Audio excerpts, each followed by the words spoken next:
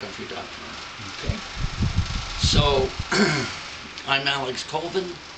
This is George Ingram. George Ingram, who was the fair director, fair manager of the Intermountain Fair from 1946 to 1988. That was the longest term of any fair manager. And, you know, as I understand it, you graduated from high school here, and Jesse Paquette, who was the previous fair manager, was a teacher of yours. So why don't you just... I want to get Jess Paquette in here, yes. Can I do that now? Yes, you can. Why don't you just go ahead and share your Jess experience with it? Paquette was the ag teacher here at Fall River High School. He came down from Montana. He was the ag teacher from 1936 to 1946. He therefore was my ag teacher. When he left here, well, I don't want to do that yet either. He was the fair manager, and through his efforts and the board of directors at that time was Willis Albaugh, Ace Doty, and Hugh Carpenter. And through their efforts, they got the Intermountain Fair designated through the Board of Supervisors as the Shasta County Fair. The reason for that was to make them eligible for the horse racing money that came in the Fair Mutual Fund from the taxes on horse racing. So that was set up, and all of a sudden they learned that they were going to get $50,000. All right. What are we going to do, in other words? So the first thing they decided was they had to expand the fairgrounds, right? Right. So they went to PG&E. PG&E owned all the land from the edge of McArthur through the swamp, Big Lake country. And PG&E was willing to deal with them. Right. They bought 97.776 acres. Okay. Thank you for clarifying that for me. For $7.50 an acre. Yeah. All right. Okay. Right. And so then they could then they could expand the fairgrounds. Yes. They got the land secured, and then Jess Paquette and probably Ace Doty and Willis Albaugh, they were the strongest two members on the fair board. They met with Claire Hill in Redding, who had a civil engineering firm down there, and Jess Paquette, with the knowledge of fairs that he had, sat down with Claire Hill, and they drew a master plan of the fairgrounds. And gotcha. What you see today is what they put on paper. All right. So first they got the land from PG&E. Right. And then they hired Jesse Claire Hill. Oh, Claire Hill, yes. That's when they got a hold of Claire Hill. Okay. And so then that provided the plan that was used to develop the fairgrounds. Yeah. But you asked, first of all, about the building. And so the first building they put on that fairgrounds was the main hall. It was started in the fall or late fall of 1949. They got the concrete walls up, as you can find by looking at it, 4 feet. Winter set them down, and then they had to start again next spring. 1950, the building was completed by the 1st of August. Okay. And we had a dedication dance on August the 10th. August 10th. 1950. Okay. And that is George Ingram Hall. Yes. Okay. That's the year I was born. I was born in September. 1 month after, I was born right after the fair. Yes. Anyway, that's about the way that went. The only thing I had, I remember, I'm proud of, is that we were able to find some little pin-on orchid corsages for the ladies for that dance. Oh, okay. All right. That was the only thing. I will sure to put that in, that there was a dance to celebrate. Yes, and the dance band came from Redding, and we could give them hell too, because they were, well, they thought they were union, I guess. Out of every hour, they had to rest 15 minutes. And I about got lynched every time they quit playing music. They weren't used to any of that up here. Right, right. When they went to the dance, they danced till 2 o'clock in the morning, and then they went to somebody's house for breakfast. Uh-huh. Anyway, what else BS can I give you? Well, why don't you go ahead and tell the story about how you got, how you became the fair manager. Because when Jesse was going to leave, why did he pick you? You tell me. He thought you were a good student. He thought you were industrious, you were hardworking, you were smart, and he thought, this guy will do a good job. I don't know how that came to be. I had just got home from the Army in July, and my best friend in high school, David Snyder, came home about a month or so after that, and he had a little accident. A log rolled off with a load of logs and smashed him, broke his pelvis, and he was in San Francisco hospital. So I went down to visit him, and that's when I got a telegram to me. The only way to hold or contact, they didn't have cell phones like you. Right, yeah. So they sent a telegram, right? Right. They sent it to David's bedside for me. And I guess it was my mother probably wrote it. It said, "George, come home. There's a job waiting." That's my story. And when you came home, Yeah, and you were offered this opportunity, yeah.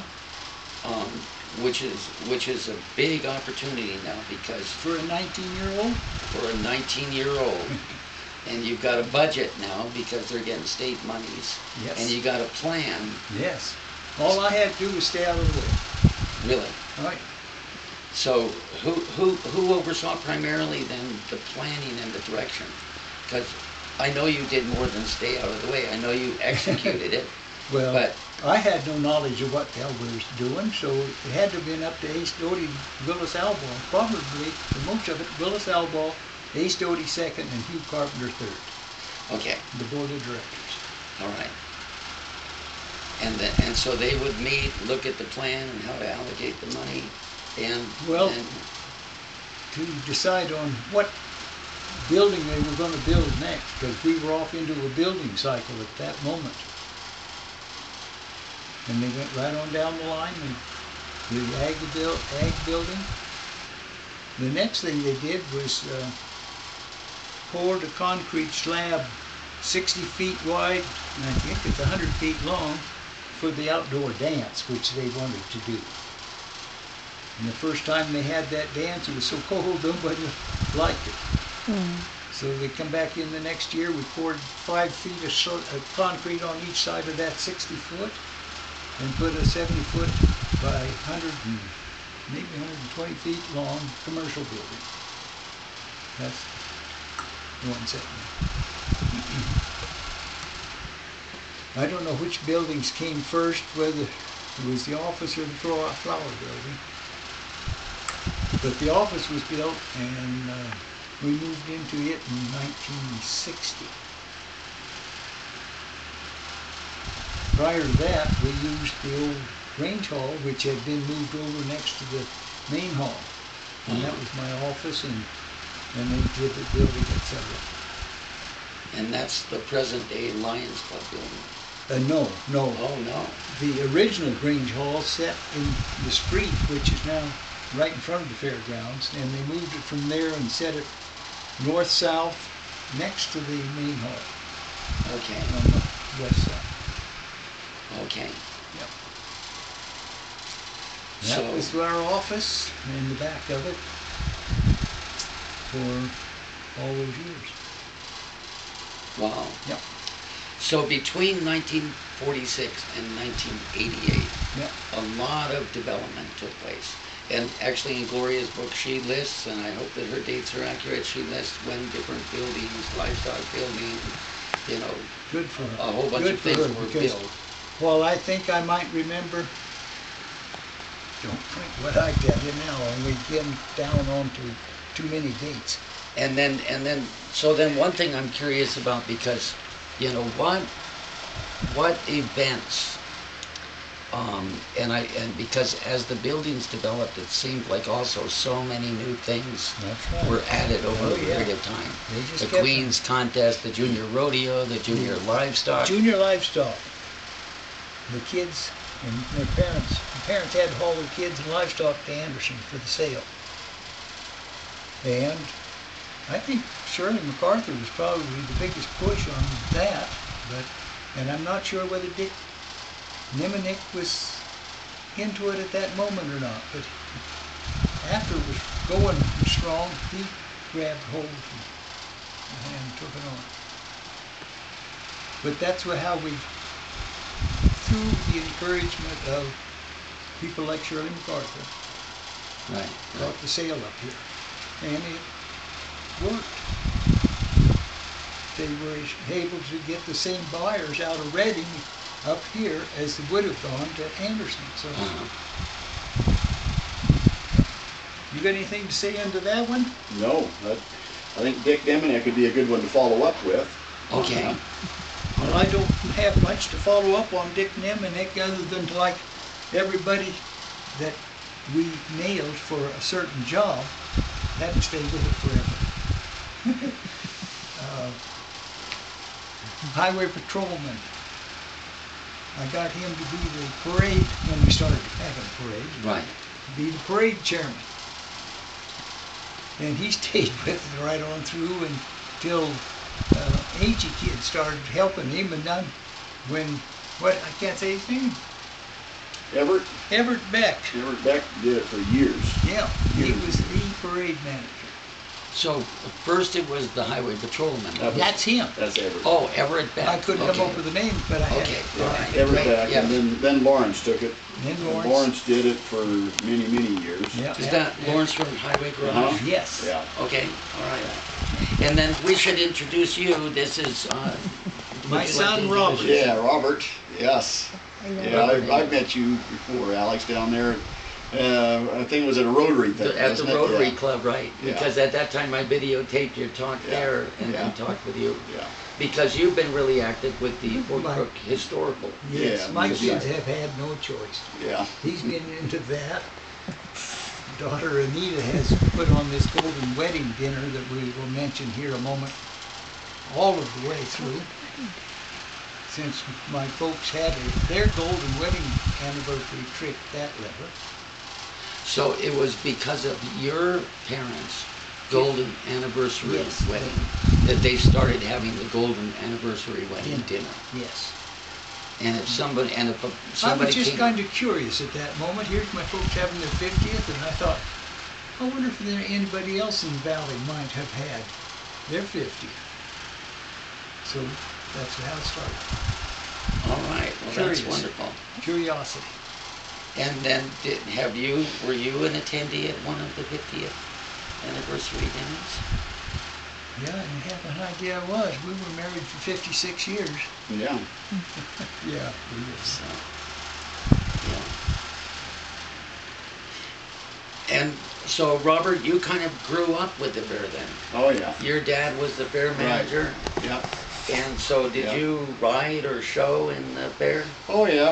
All of us kids had animals that we did 4-H and then FFA, and pretty much all of my sisters, and then all of my nieces, nephews, and my kids. Everybody's been up through the fair, and my wife started doing a flower border. I think she was doing that before Dad retired. Yeah. So she's still doing flower borders every year. She does that one. means more than 30 years. Yeah, does one for she's doing one for the museum this year along with hers, and she's getting to the point now where she and our oldest daughter alternate every other year as far as doing the flower border. It just happened it was Lori's year this year, but like next year will be Can you our imagine oldest what daughter. dedication that took? Yes. And money. And so now the flowers, like, from what I understand, like, when that got started in the mid-1950s with Rose Schneider, is that correct? Well, didn't you say that you went to a fair? Was it over in your over on the coast someplace where they had the flower borders and gave you the idea? Yeah. I think it was Crescent City that introduced us to that. And we started with flower gardens, and they were 10 feet deep and 20 feet wide. And we planted all of that area, and in competition with somebody else in that same deal. And we did that for, I don't know, 2 or 3 years. And then all of a sudden somebody came up with a brilliant idea. Let's stretch that out and have it down the sidewalk. And there we are now today. And so do one lady or one person takes responsibility for one stretch? Yes. And then they all take care of that, and then it's judged. As well, one there's some that are organizations. Well, you have one. Organization is one, like on the would be on the east side, and then the individual flower borders are on the west side of the driveway. Oh, okay. Yeah. All right. We So don't they have got- too many organizations into it, but the individual side is beautiful. Yeah. Yeah, you got the garden club, and then the 4-H clubs, and the museum are on the organizational side, and then the private individuals are on the other side of it. Okay. Now, after Mr. Hoffman took over, and he was the fair director for 17 years, Yeah. what significant developments took place during the fair during that time? Because it seems to me like from 1946 up through the 50s and 60s, there was so much So development much going and on, expansion. yeah. And then there were so many events in place. So, you know, like when I looked at it and I kind of had to fill in the area that I didn't know that much about, I just said that, you know, every year it was a panoply and a showcase of the rich life of the Intermountain area, listing all the many different kinds of events that went on that was just so, you know, complex. Well, the one thing that I guess would come to mind for Dennis's time there was he did get the restrooms built there by the sale building. Yeah. Oh, That okay. was something that was added, and I think And the beef barn, the Walt Johnson beef barn was put up there next to the restrooms, or was that, it was always there. was it? Yeah. Couldn't remember if that was They added. just put a name on it Yeah, for Walt Johnson. yeah. So he did a lot of the just kind of continuing this very Yeah. complex fair that it started, and, Right. and having things maintained and Yeah. upgrading and making Right. sure things went on well. Yeah. And then, from what I understand, there was a little bit of a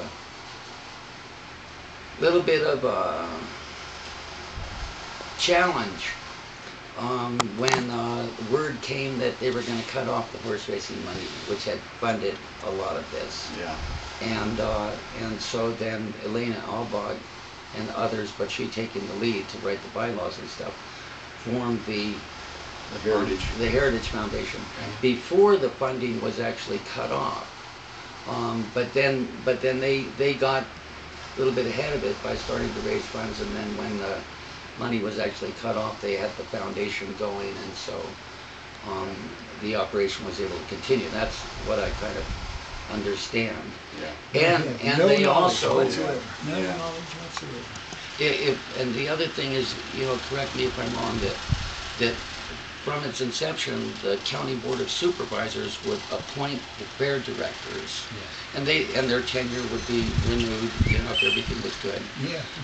When they wanted to quit, they had to find somebody else. That's all. And then when they formed the foundation, then that board was absorbed into the foundation board with some new members added.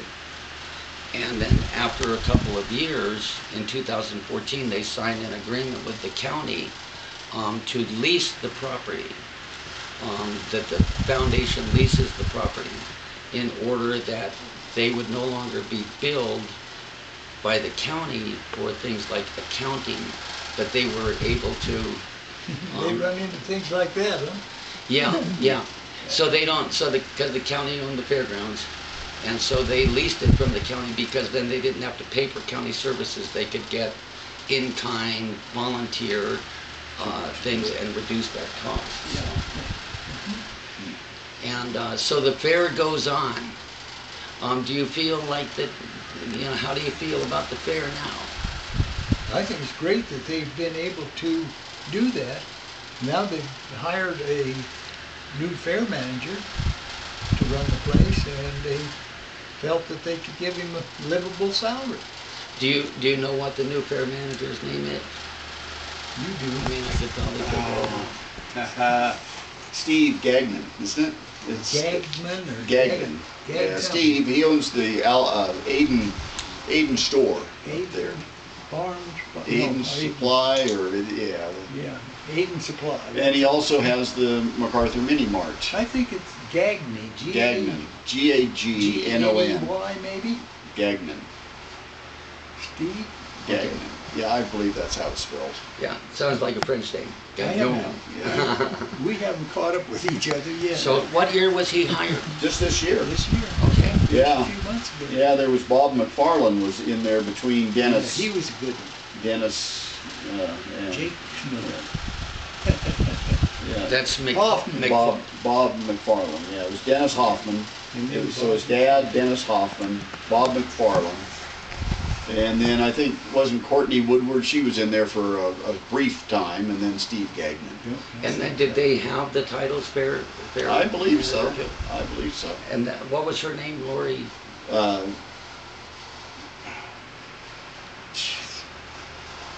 Woodward. What's her? I don't know. I just said it. Okay, I know Yeah. you did. Yeah, Yeah. that's what I heard you say. Courtney. Courtney Woodward. Courtney Woodward. Yes, and she spelled it with a K. Kortney. Woodward. I never heard tell of that one. So they were fair managers, but they didn't. Their salary was. Just brief. Well, I don't know. I have no idea how the Right. you'd have to talk to Elena about that, how that all worked. And I didn't ask for details, but Elena did tell me that recently the fair has begun to get some state money again. Oh, it has. Yeah. Oh, good. Really? Yeah. Well, And, that's and then wonderful. and then this is purely this kind of opinion or speculation on the part, but because I think part of it has to do with when the funding was cut in 2011, there were questions raised as to what the economic impact would be and whether or not the state would lose more revenues than it was saving by not dispersing Right. the funds. And so I think kind of seeing, how things affect the economy and stuff, I think that the state, with, people encouraging it and stuff like that, is seeing that it is fruitful for them to provide some funding for the fairs because it has a good return in terms of its economic impact. Right. Yeah. And speaking of that then, I'm just going to kind of put this into like concluding remarks or whatever, having seen this, for this, the development of the fair for more than 80 years since you were in high school, Yeah. and you for your whole life. Right. What do you feel are the primary, benefits of the fair for the Intermountain community and for Northern California at large? Well, for the Intermountain community, with the kids growing up, through their projects, either growing vegetables and that type of thing, gardening for the fair, to raising of the animals. It teaches them the responsibility, gives them the rewards of their labor, whether it's a blue ribbon for something that they've grown or something that they've built. Look at the kids that do woodworking in the high school classes that exhibit what they've done. It gives them a great sense of accomplishment.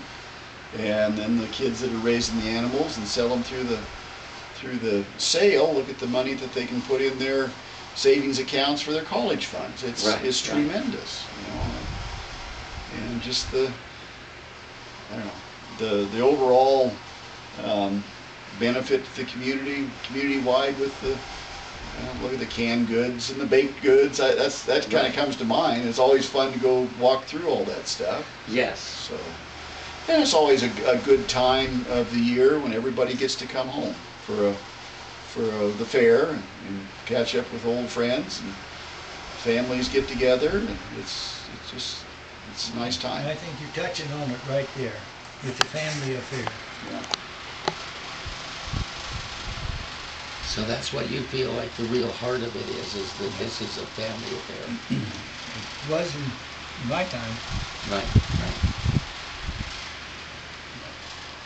Well, thank you both very much. Is there anything else that you would like to say?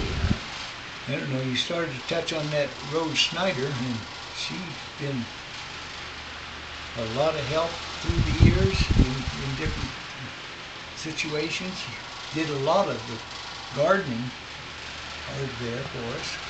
All of them, some landscaping, gardening, just every day, every day, every day. She did it without pay for a long time, and when we did pay her, we didn't pay her anything less than she needed. You know, not our worth. Right. And the other one that did a lot for me was Gail Ash. Gail Ash. Yep, she was the secretary for me for 20 years, and she continued on, and I don't know how long she stayed with Dennis Hoffman. But she was a great help to him too, I'm sure. Uh-huh. She was able to help me learn the ropes. Yeah, had to. She pretty well carried me through those last few years, because she would write to judges and get and secure judges and all that paperwork stuff that has to come through. That's a lot of work. Yep. I guess there is one more question I have, because Linda and I, like we in the past, have entered both the art show and the photography show. Yeah, they got one building completely full of it over there. And when was that added? When was the art building was built in about 79, 78 or 79. I was about a senior in high school when that was being built. Good for you, because I couldn't come up with that. And I remember the first winter that it was built. Yeah. Mm-hmm. Go ahead. One weekend in the winter time, all of a sudden Dad goes to work on Monday morning to water running out the doors. The piping was built in the ceiling. All that was, wow. You know, it's designed down in. Architects from Reading. Yeah, they don't have to worry about freezing, and they didn't get the pipes insulated, and they froze and broke, and a lot of the ceiling panels came down in the building at that time. So I remember we had that. a few oops. Yeah. Wow. Years, yeah. Wow. Yeah. So that had to be fixed and rectified. Yeah. So But yeah, okay, it was about when that was built, 78, 79, somewhere in there. That range. Oh, it ran smooth all the time. And then one other thing that I really didn't, I know that there was, but I would just like maybe a few comments on music through the years. I think for a period of time there were like some fairly large concerts. You know, didn't they have concerts for? Oh, yeah. And then was there a ball each year, or? That was earlier, you know, probably when Dad's time was when they would have the big dances. You know. We had dances in the main hall. Yeah. Nowadays you couldn't get in the main hall because we have our dinner and we have the quilt show. And Right. No room for dancing. And that quilt show is fantastic.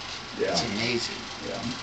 Yeah, they take the big winner and hang it up there on the stage during the fair. And then they go on, the winners go on to compete in the state fair. Right? Oh, did they? I think so. When I was there one year, they said, you know, that because this is a part of the fair system, and the winners from the county fairs will go on, you know, to other members to compete. Yep. So, all right. Yeah. Well, that's, you know, I mean, it's been an exciting affair. Yeah. And I'm glad I feel honored to talk to you guys, and also honored to, you know, be writing an article. I'm calling it a partial history, or, you know, because I know people are going to go, oh, you left out this, or oh, yeah, didn't get this right. You'll have all kinds of stuff like that. Well, don't put any big hoopla in there for me, because like I told you, I followed through, and everything since then has been handed to me. Okay, I'm kind of following Gloria's lead in Yes. how I treat you. Okay. But it is, you know, I mean, you had an effect, but I do appreciate what you said about, you know, I didn't realize you were only 19 years old when you became the fair manager. I was 22 weeks after. Well, it's like the covered arena, that was built in 1970, the big show barn, because there's a picture of me standing there with my grandfather, Dad's dad. So the three generations, they took a picture of us as they were building that barn.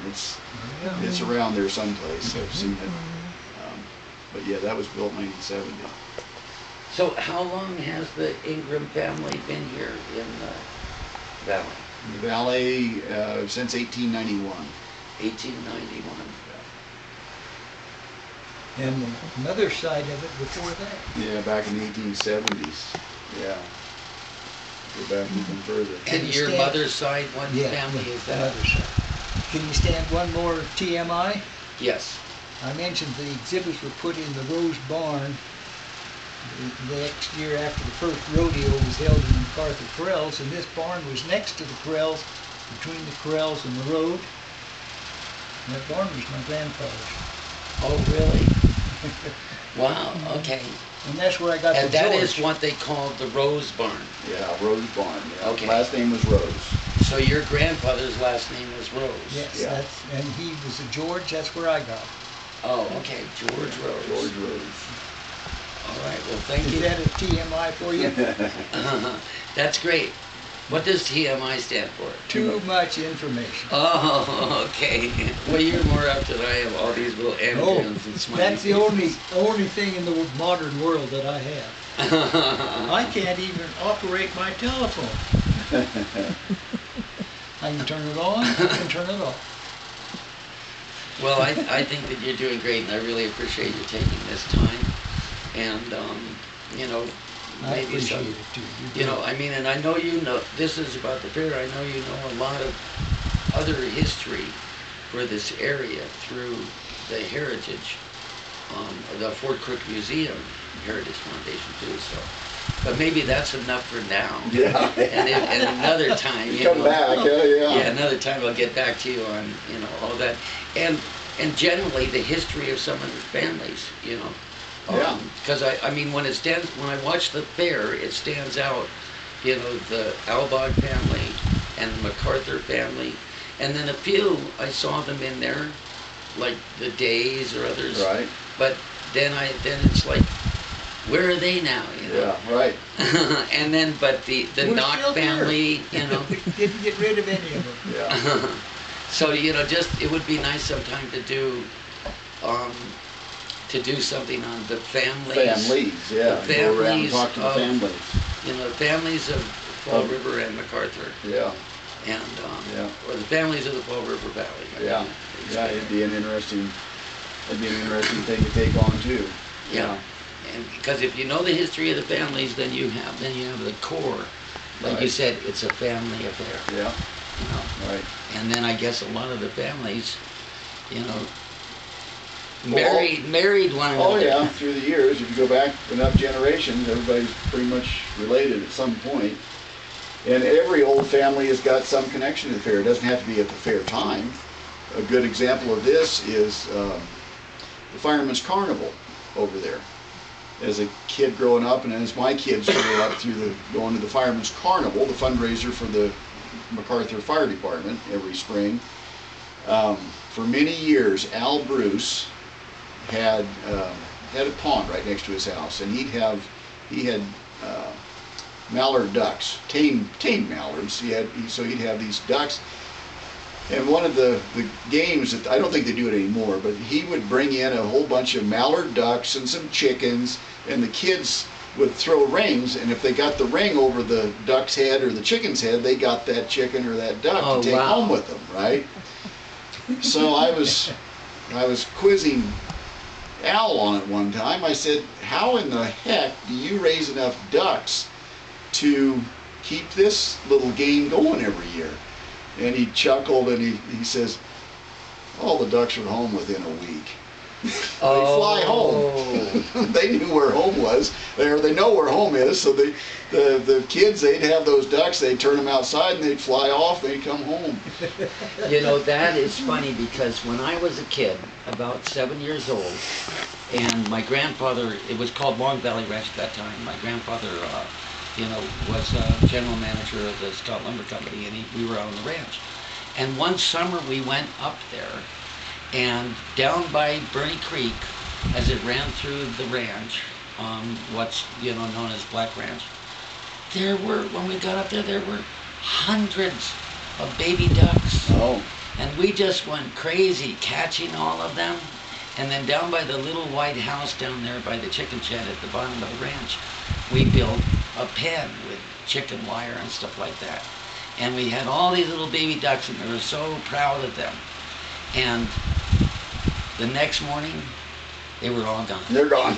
They had all dug under that fence and headed right back down to the... They went home. Yeah, they go home. That's funny. So the guy who from the fire, he said those... Yeah, he said baby ducks something come like, it's either a week or, I think he might have been like 3 days. Yeah. They're all home in 3 days. Yeah. They all come back. Boy. So. Okay, well, thank you very much. We learned something just then too, didn't we? Yes. Where you come from. Yeah. Your roots.